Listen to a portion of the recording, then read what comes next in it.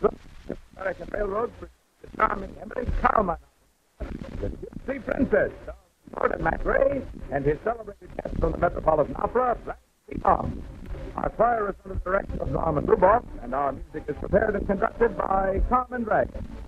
Yes, tonight another great musical success is brought to you by the American Railroad. The same railroads that bring you most of the food you eat, the clothes you wear, the fuel you burn, and all the other things you use in your daily life. And now, here is our star, Gordon MacRae.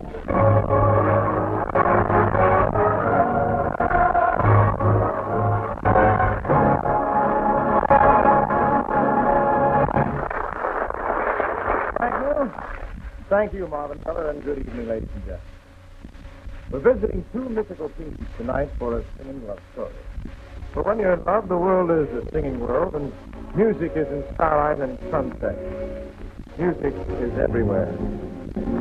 All the tiny stars are singing how sweet song. In my heart are joy bells ringing, ding, ding, dong. In a theater, 1,000 miles from my home, I watched her. I'd lost count of how many times I had sat in the stalls to see the lovely Silver dancing and singing the leading role in the colorful operetta, The Gypsy Princess. But I knew I could watch and listen to her every night of my life, especially the grand finale.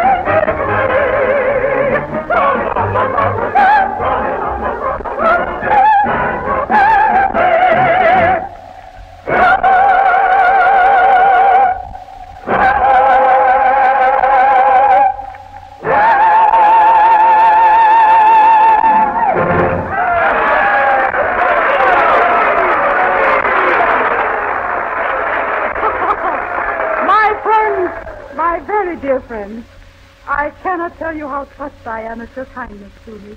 I rarely make the curtain speak, but as you know, this is our closing night. We have created a little world of our own right here on the stage, the world of an operetta. But even magic like this must come to an end, and tomorrow I leave for America. With my thoughts, my affections, I leave here, where I've been so very, very happy. Bless you all.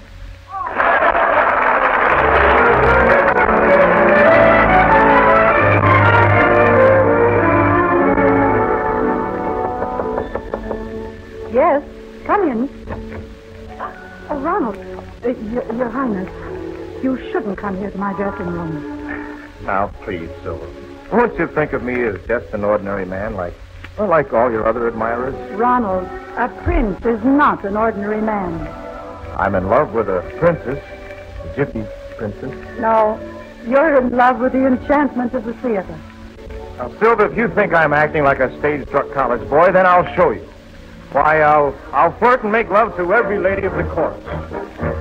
With lads who come from college, we've read the book of knowledge, except perhaps its most absorbing page. Its most absorbing page. Romantic education begins with gravitation toward the lovely sirens of the state. In years of indiscretion, we had the same obsession, and frequently we get the craze anew. They have a glamour that transcends the charm of other lady friends. First of all, 'tis limelight lends enchantment to the view. But when we see them closer and hear them murmur, you're very kind, and I don't mind, provided I can bring a pal or two. We succumb to the craze for the nimble corner feast our elders and betters had before us. We eat them, we treat them, we change them out to dine. We pet them, we let them monopolize us. Before very long we are going rather strong, believing they honestly adore us. Sympathetic, strenuous, excitable, ingenuous, engaging little ladies of the chorus. With a smart pair of bows and a nice crowded nose, and eyes that so bold the men in chorus. They rule us, we never stand a chance. They hoax us, they coax us, but their God bless all their dear little hearts. If they don't aspire to part, their faces and figures simply floor us. Their witcheries continuous, the slender, shapely, sinuous, and tight little ladies of the chorus. The dangerous, deplorable, bewildering, adorable, delightful, dainty darlings of the chorus.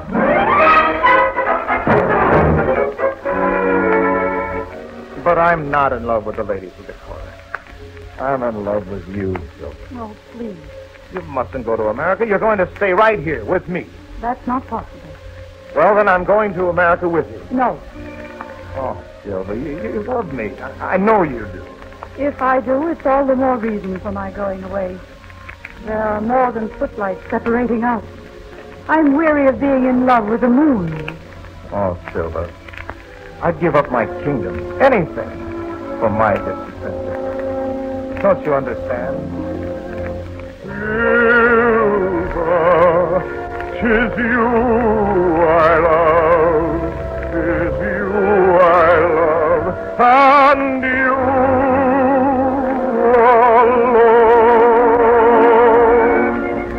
passion is a restless river, love a common boundless sea. Love is an unsparing giver, generous and brave and free. Passion is a fleeting, fond emotion, volatile as morning dew. Love is an eternal deep devotion. Such a love is mine, sweet,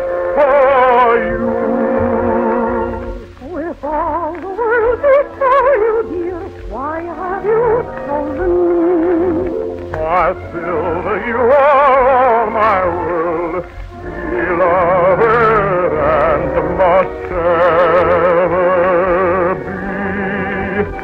For love is love that seeks to find for worldly wealth and power and pride, and still when radiant youth has died, divinely glows. Love is love that pays the price in pure and selfless sacrifice, to find at last where grows tenderest love's unfaded rose. Better part leave unspoken, all your longing lips would say. Let me with a heart unbroken go upon my lonely way.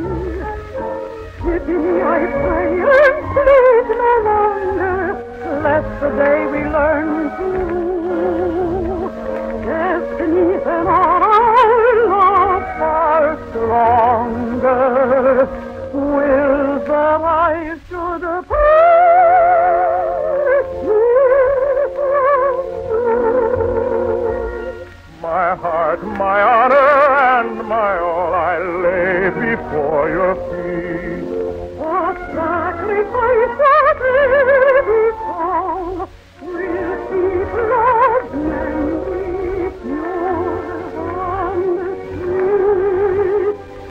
Oh, perfect love that self aside, that smile that grieves when hope has died, and all of rapture denied, divinely flows.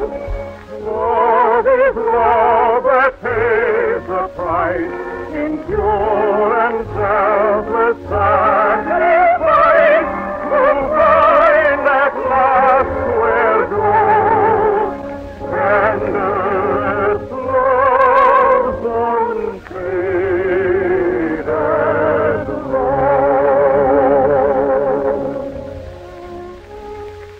rose. I forbid you to go to America. You forbid? By what right? By the right of a husband. We'll get married here, tonight. Well, how could we? In this country, a marriage performed before a notary is binding, if it's followed by a church ceremony within 3 months. We'll send for a notary right now, and he'll perform the ceremony on the stage at the theater.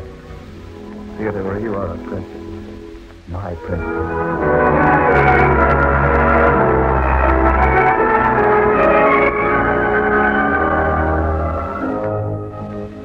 Your signature here, Your Highness. I, Ronald, Prince of Kozanov, do hereby most solemnly declare that I take Silver Barrowski to be my lawful wedded wife. And in 3 months, I will confirm this contract before the world and heaven. That concludes the legal ceremony. Thank you. Thank you, Mr. Noble. Are you happy, Sil? I thought the stage contained magic, but you've made the magic come true. Ronald, Prince Ronald. Where are you, Your Highness? Who is that? Oh, it's Lord Boniface. In here, Bonnie. You can help us celebrate. News from home, Your Highness. Your father, the king, has just officially announced your engagement to the beautiful Countess Gypsy. And It's a formality. It means nothing. You're ordered to come home at once. I refuse. It's a military order. You must obey it. Oh, wait. Fine. Silver, listen to me. I will go home only long enough to straighten this thing out. Then I will return to you. yes, I really understand. But just once, tell me again you love me, Oh, Silver. and then say goodbye very quickly. My darling,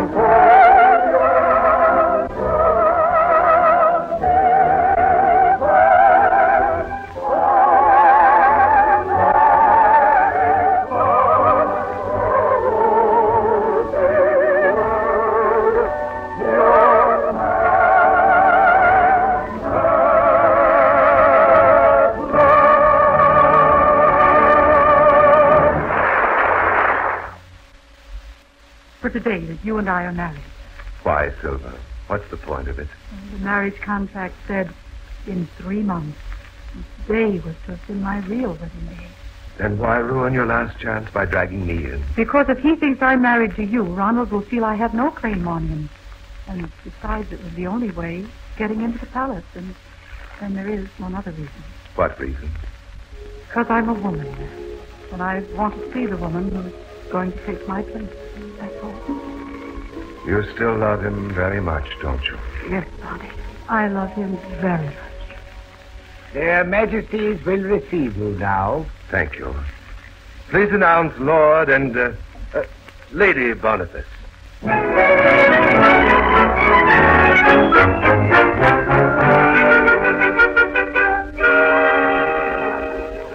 Ah, Boniface, I always knew you would marry a girl like this. Why, you can tell her nobility from her grace, her poise, her beauty. Don't you think so, my dear Anita? Yes, Edwin.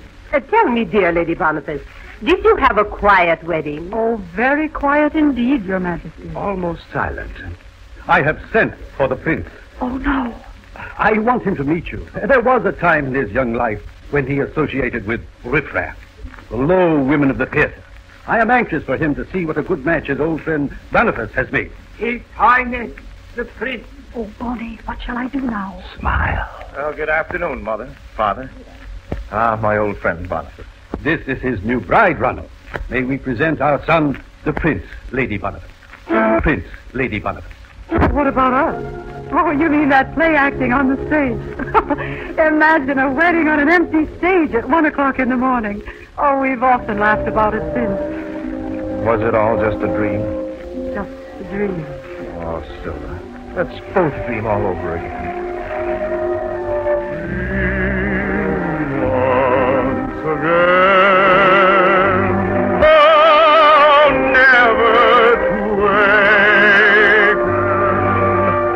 Let love's refrain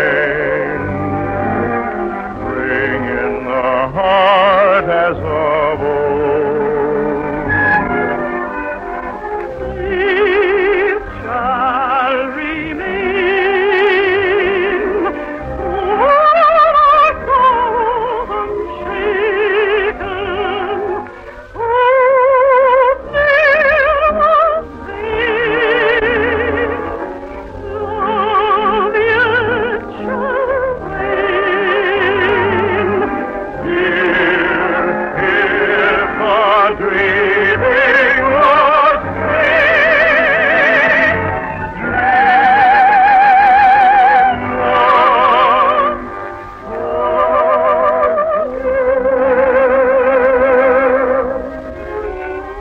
No, Your Highness.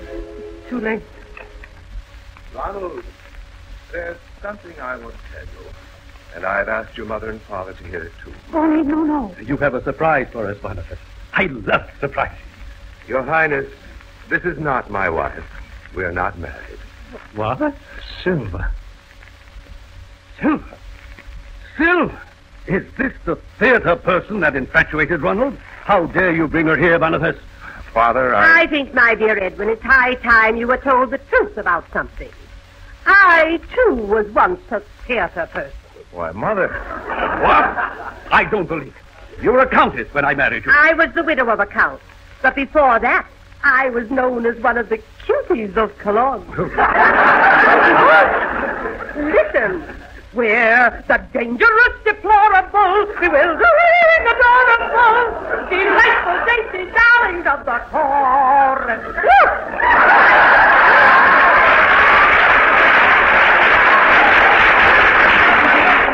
Anita, really? Oh, Mother, that's wonderful. I often wondered why I had such fabulous lullabies as a child. Like father, like son.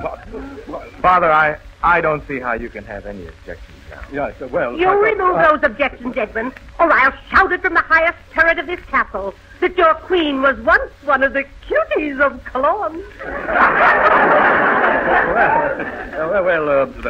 Well, after all, she is rather beautiful, and it would be nice to have a beautiful daughter-in-law. Quite frankly, the Countess Staffy is sort of a prune. Oh, Father, Are you happy, Silver? Oh, how can I tell you how I feel? I know. All the tiny stars are singing love's sweet song. In my heart are joy will sing, sing, sing song. Come, my darling, hold your arms around me fast. Thoughts of holy world, you're mine at last. Oh, stars are singing love's sweet song. In my heart are joy will sing, sing, sing song. Come, my darling, hold your arms around me fast.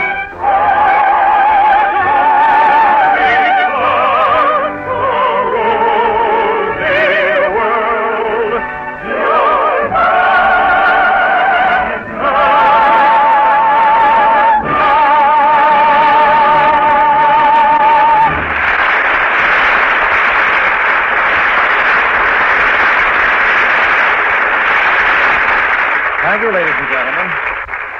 Our charming gypsy princess, Blanche Seabaum, will be back in just one moment for a muchly deserved curtain call. And meanwhile, our hearty thanks to Verna Felton, Herb Butterfield, Carlton Young, and to our entire company. The Gypsy Princess, with books by Arthur Miller, lyrics by Arthur Stanley, and music by Emmerich Kalman, was dramatized for the Railroad Hour by Lawrence and Lee. The Railroad Hour is brought to you each week at this time by the American Railroads. Marvin? In this national election year, one obligation of citizenship heads all the rest. The obligation to go to the polls on November 4th and vote. Unless you do, you cannot play your part in deciding the critical issues of our time. Everyone who votes plays an important part in helping to secure the future of America, helping to keep our freedoms strong. Make sure you exercise your right and duty as a citizen on Election Day. Get out and vote on November 4th. Right, Marvin. Now, here again is our delightful guest, Blanche Seabaum.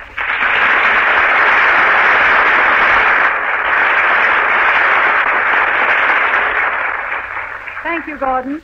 And just think, I got to marry you twice this evening. Well, you know, we've had a lot of princesses on this stage, Blanche, and you, believe me, were one of the most charming. And come back real soon. Would love to. What's on the show tray next week? Well, listen.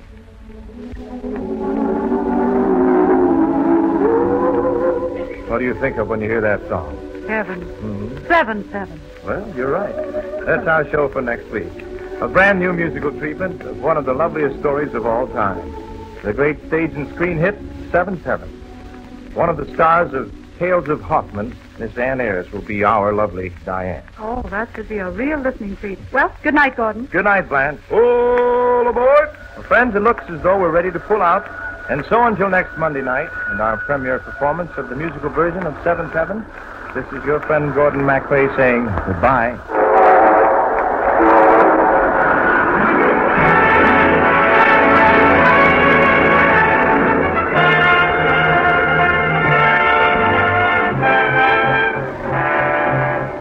The Gypsy Princess was presented by special arrangement with the Tams Whitmark Music Library.